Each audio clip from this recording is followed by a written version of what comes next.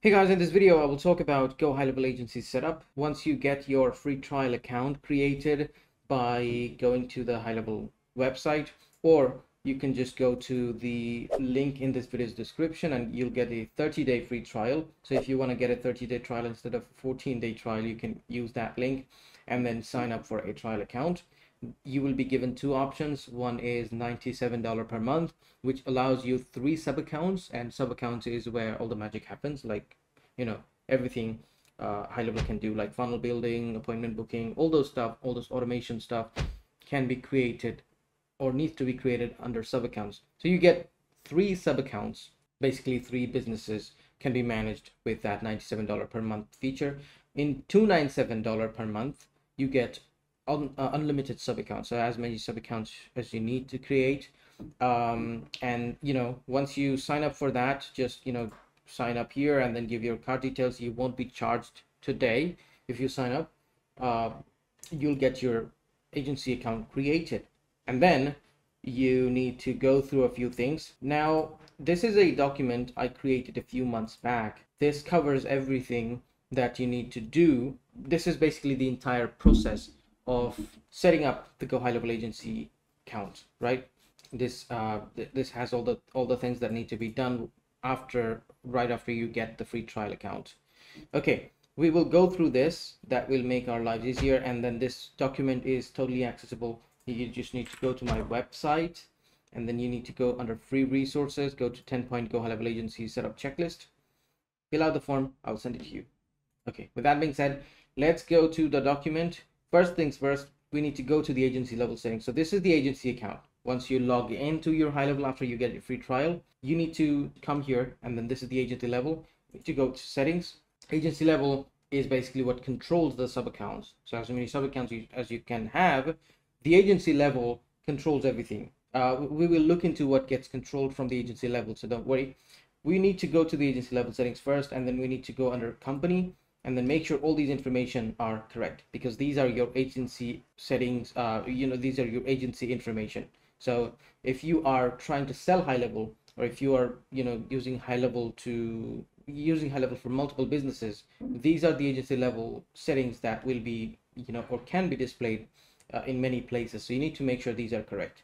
Okay, then secondly, you need to go under white label, and you need to upload a logo here, which will be 350 pixels by 180 pixels. So once you upload the logo, that will replace this HighLevel small logo that you can see here. And that is very important, especially if you are selling HighLevel to other people. So get the logo uploaded here and make sure all the basic details for your agency or your company is correct. Okay, if you do that, the agency level settings are done. So it's really easy to do. Secondly, you need to configure white label and API domain. So let me just explain what a white label and API domain is.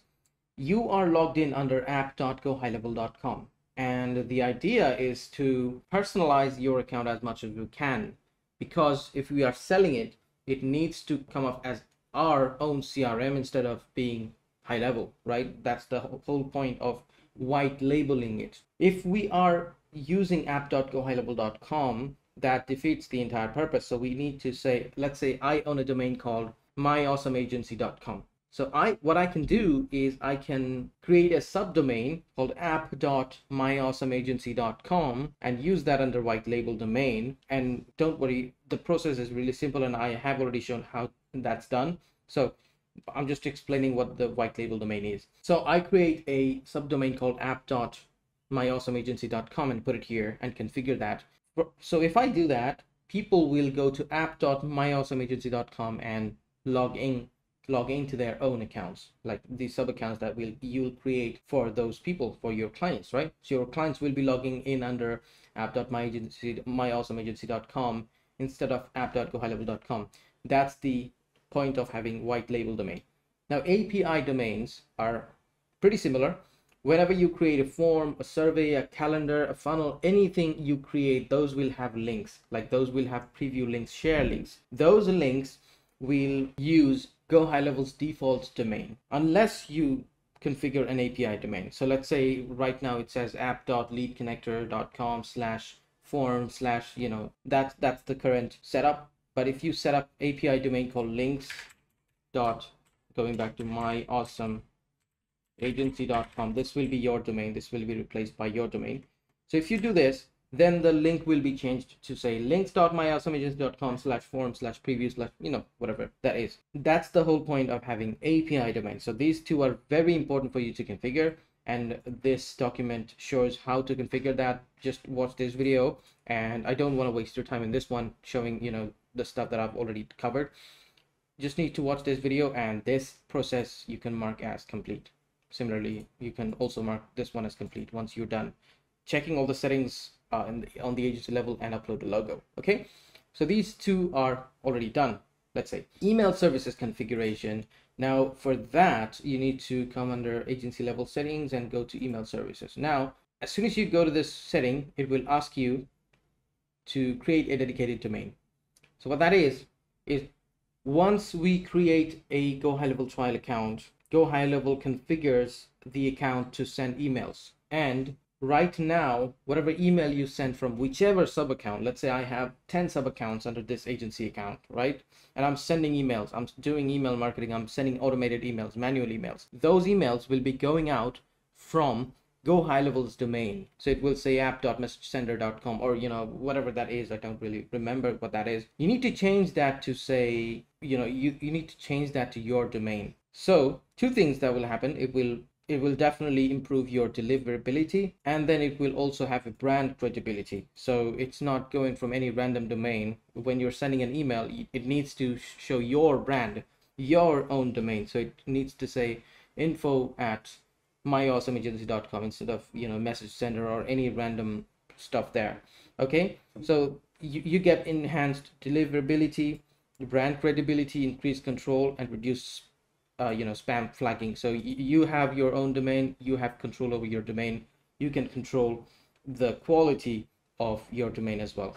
So that's why we need to set up a dedicated subdomain on the agency level. Now this one, you may ask, if I have a client like mybusiness.com, and that client has a domain called mybusiness.com, why should he send emails from info@myawesomeagency.com? Because this is mine.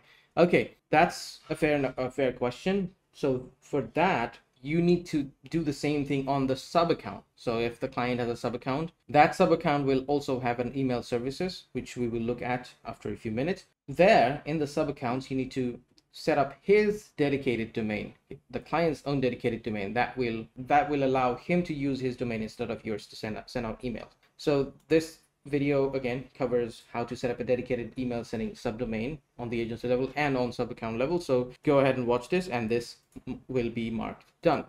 So that's 3 gone. Phone system configuration. So this is pretty simple right now, but once you get sub accounts, that process will definitely get more complicated.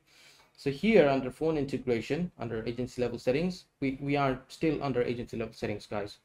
Here, so once you get the trial account created, by default you'll have a sub account, and that sub account will be your agency's sub account. So the agency level account can't do anything, again, can't do any automations, any funnel building, any stuff, right? You need a sub account for that. So they will by default create a sub account for you. Okay, so what you need to do is you need to switch all sub accounts to LC phone. So LC phone is the phone system that you will use with HighLevel, and LC phone system provides all the numbers, all the SMS capabilities, voice messaging, MMS, whatever it is. LC phone system is the one that you need to use, right? Okay, so that being said, agency level phone configuration is done. So you need to configure all the sub accounts you have here to LC phone system. We don't use Twilio anymore. LC phone is Twilio, which is the company that HighLevel uses to get phone numbers from. Okay, so once that's done, you can, if you want to know more about LC phone system, how it works and how to do all those A2P and all those stuff, you can watch this. So that depends on you, but I don't think at this point you need to know any more about LC phone system. Once you're configured, once you have configured LC phone system here, that's all done. You can mark that as complete. So sub account for your agency.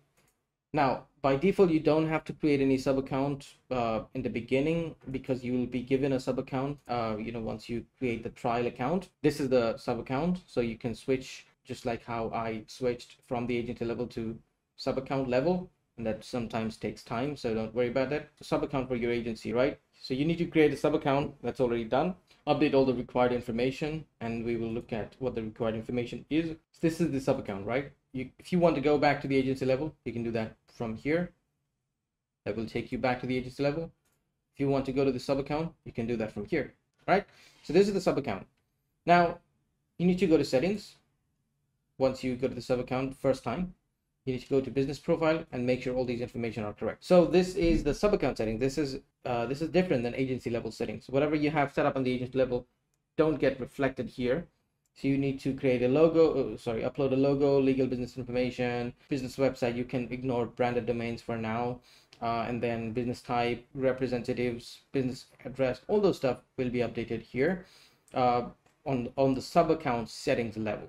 Okay, and then third thing you need to do on the sub account setting process is download the mobile app. So go to Play Store and download Lead Connector app, or App Store, Apple Store. The document has the links, so don't worry about it. You need to download the app and log in to your HighLevel account. Use the same login that you that you used to log in under app.gohighlevel.com. With that being said, sub account for your agency. The fifth point is done. The sixth thing you need to do is sub account integration. So this, you need to be on your sub account, go to settings, go to integrations, and then you need to log into your Google. So sign in with your Google, because this Google account's calendar will be connected with the calendars. You can sign in with, let me just show you how to sign in. So I'll just use one of my emails, and it will ask for a few information, and it will ask for access and all those stuff. Once you approve it, you can link the Google business profile. I don't have any Google business profile under this email, so that's fine. And then once you do that, you need to log into your Facebook. So Facebook page, Facebook profile, Instagram, all those stuff can be connected from here. So let me just see what needs to be connected. Once you sign up with Google, you can connect your Google Analytics, Google Ads account, Google My Business, and then for Facebook, you can connect your Facebook page and Instagram, Facebook ad account. You can connect TikTok, LinkedIn, Slack Workspace, Stripe.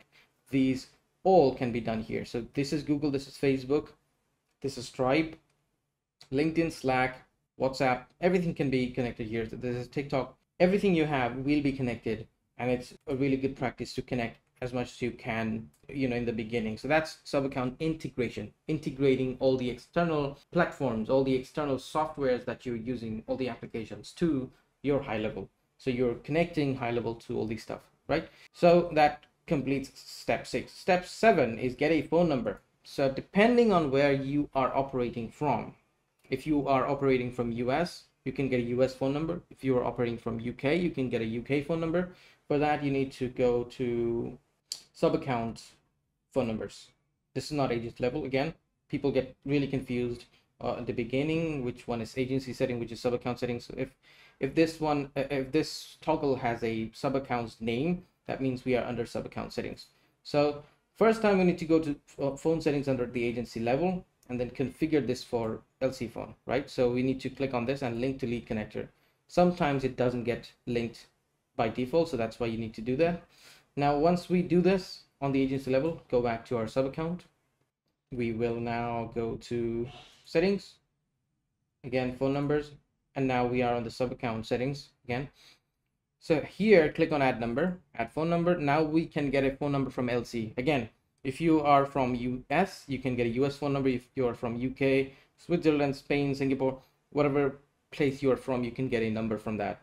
But numbers do have restrictions, like you can't really get a number just like that. You need to get some process done, which we will talk about now. Now let's talk about US, like United States. Okay, cool. So let's say I want to get a phone number here. So if you want to proceed to buy, we'll get you a number, right? But you need to also, okay, I got the number. Okay, so now you need to get a process done called A2P10 DLC in order to send in order to send text messages through this number.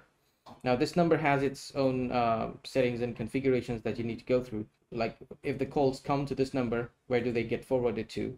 Then you can add a whisper message. You can record the call, incoming call timeout, outgoing call timeout. It's really important that you get A2P10 DLC done. So that's an entire process that I've covered in this video with every detail as possible. This video will show you how to get A2P10 DLC done for US and Canada based phone numbers, right? For UK, you need to get a bundle. So let's say you want to get a UK phone number. Before you get the phone number, you need to go to regulatory bundle address, and then you need to get an address bundle. So fill out all this information, and then after that you need to get a regulatory bundle, right, for a mobile number. I've covered that, and I'll link that in this description as well, so don't worry about it. Okay, so once you get the numbers done, this process can be marked completed, right? So phone number is, getting the phone number in the beginning, it can be complicated, but the A2P process is all covered, I promise you, in this video. So go ahead and watch this from top to bottom, and this process will be super easy for you. I have all the resources as well on this video that you need for the A2P setup, right? Okay, so with that being said, number 7 is done. So you can mark that as complete. Now, integrate agency website with sub account. What that is if you have an agency website, you need to go ahead and create the forms under sites and forms. You can create forms here, and you can, after creating the forms, you can embed that form with your website. You can embed the calendars, chat widgets, which we will cover in the later videos, but these things need to be connected with your website. So whenever the forms are submitted on your website, the leads come to GoHighLevel. Whenever someone books an appointment through the calendar on your website, the appointment gets created in GoHighLevel, and then you can do further automations. Whenever they put a message inquiry in the live chat on your website or on the chat widget on your website, you get the inquiry. You get the idea, right? So this step can wait, but if you can get it done, you just get it done. So that's a part of the agency setup. And then you can create some basic automation setup and test it, and then you can add team members to it. So basically, if you want to add any team members to your GoHighLevel account, you can do it in 2 places. First of all, you can go to the agency level setting, and that's for your team members. That's for someone you want to work on your GoHighLevel account, not the clients. So this is the team part. You can create a team member from here. Again, this is for someone who needs to work on your GoHighLevel account, right? First name, last name, email, phone number, and then go to roles, make them an agency admin or user, depending on who they are and what their role is. Now, if they're a client, let's say this is a client sub account, then this access is different, because this person that you will add will be only added to this sub account only, not anything else. Okay, so for that, you need to go to the sub account and then go to my stuff and then create the user here. Creating the user will give this user access to this sub account only, and not other sub accounts, not even the agency level. Okay, that's how you can create team members. That's how you can create access for your clients. This is the difference, right? So guys, this is the 10-point GoHighLevel agency setup checklist. If you can get all these done, that's fine, but at least get done until step 7. Okay, so until step 7, if you get it done, then you're all good to go. And also step 10 is where you add the team members. So you can add staff members, you can add clients, depending on their roles, and they can start working on your GoHighLevel account. This is the agency setup process. Hope this was useful, and this document can be found on my website. Fill out this form, this will be sent to you, and then you can start working on it based on the process. That's it for this video, guys. Hope you found this video useful. Subscribe if you found this useful, and I will see you in the next one.